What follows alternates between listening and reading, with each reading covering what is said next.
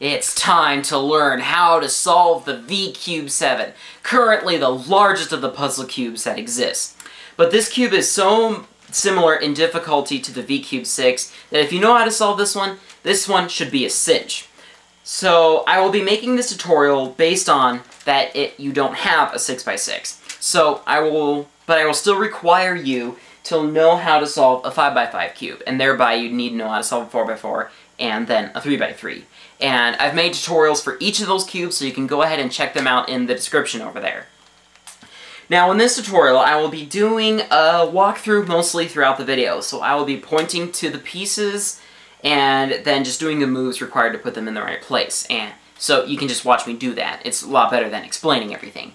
But if you want to get right down to business and learn just the last two centers and the last two edges and skip all the walkthrough, click the video in the annotation right there. It'll save you a lot of time if you go check that out. Okay, the annotation is gone, so if you stayed here, I assume that you want to watch the video, although the link is still in the description, if you haven't clicked it yet, so whatever.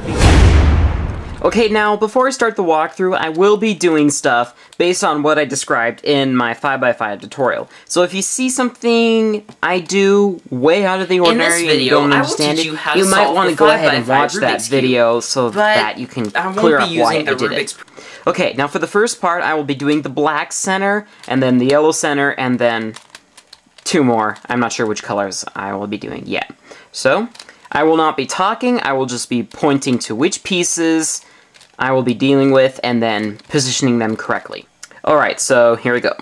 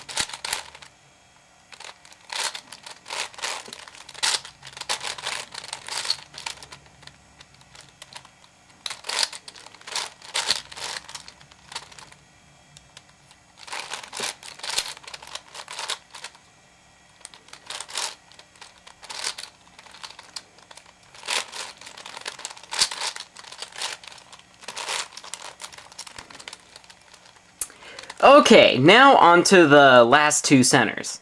Now the first thing you want to do is create a 1x5 bar in the middle. It just makes it overall easier when you get the middle bar out of the way first.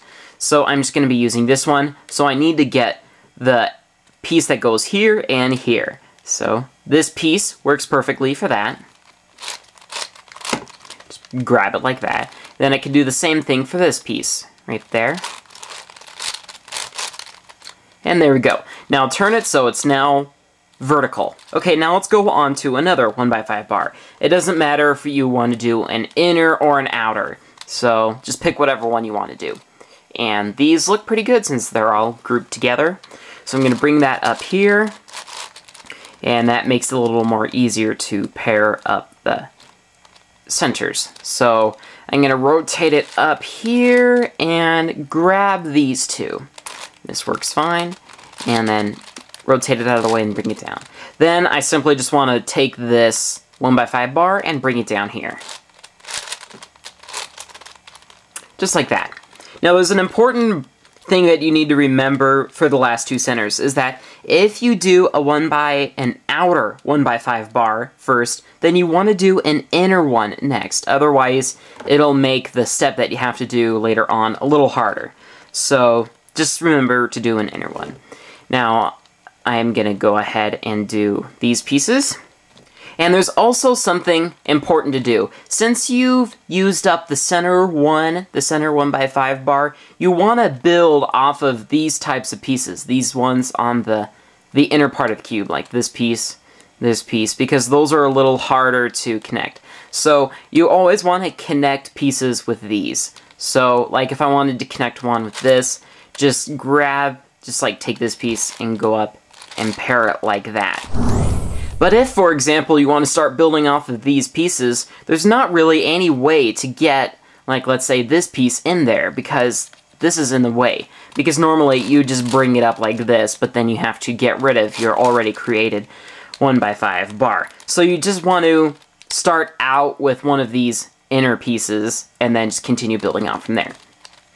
So now this little 3x1 bar, these are already connected to the inner piece, so that works out perfect. Just bring that up onto the top square. Just like that. And now we want to get the pieces to connect to it over here, because we can simply rotate it like this, and then just bring up a piece to connect it. So this piece will fit with this one if we rotate it up like this, and connect it like that. Okay, now for the next part. We want to get the piece that will connect here into this position. Now, you may not know it, but there are two different types of these little pieces here. There's like this one and this one. They are two different pieces. So the piece that you need to go here can come from one of these 5 locations on the cube. Like that. And so this piece would work, but if we wanted to bring it down there, we'd end up breaking our 1x4 bar that we've made right there. So you want to get one that won't damage this. So this piece right here will work fine. But in order to get that down without damaging this, you want to rotate it like this. So when you go up to grab it, you can also push this piece up there at the same time. So I can bring that up, then twirl this around to bring that piece down, and then we can easily pair it up. Like that. Then just bring it into any one of these 2 slots. It doesn't matter, but it might make it a little easier if you leave this whole area open. So I guess it doesn't matter at that. So just bring it up and bring that into position. Alright, so now you create the other bar the same way. It doesn't matter if you do an outer one or an inner one, as long as you've got these 2 already filled out. Now this bar only needs one more piece, so I'm going to rotate it over here so that when I go up to grab this piece, which will be used to fill this up, I also push that out of the way. Actually, here, okay. Now, if you bring it up like this might happen where, see, it comes up in the wrong position. That's the problem with corner center pieces. So there's a bunch. These pieces here are all corner centers. So just something to keep in mind. So you may need to bring this up and then bring it down like that. So now it can be connected very easily. Okay, now onto the last bar. Now you will probably only be able to get 3 pieces down in here. So you only want to deal with these pieces here. Now what you want to do is get one of these corner pieces down into this slot down here. So I'm just going to go up and do that.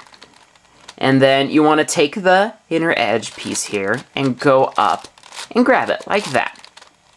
Then you want to get this other corner piece down in here. So bring that over here so that when you go up to grab the corner piece, you also push that out of the way. And remember, you gotta be careful which way the corners go. I just know from experience that the corner needs to be up here. Then when I rotate it like this, I can go and grab it down like that. There.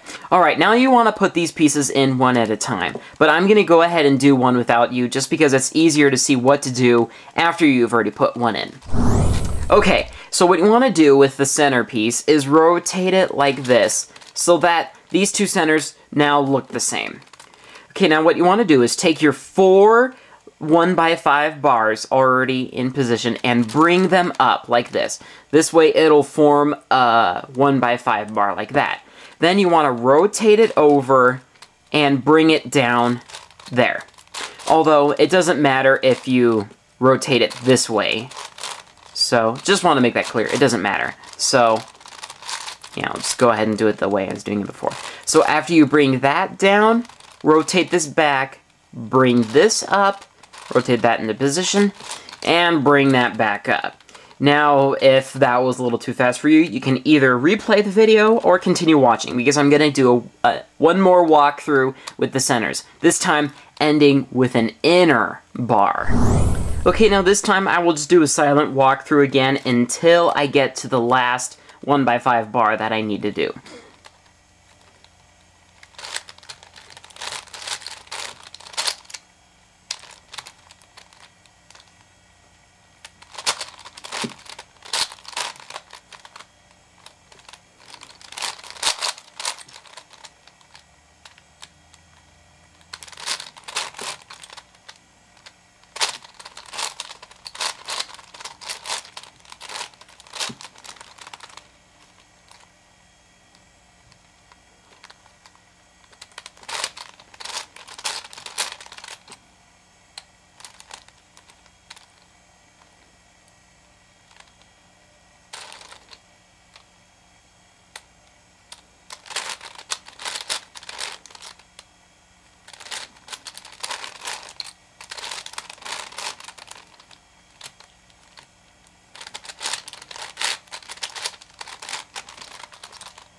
Okay, now that is pretty intuitive, although you may not have been able to tell what I was doing. Just think about it.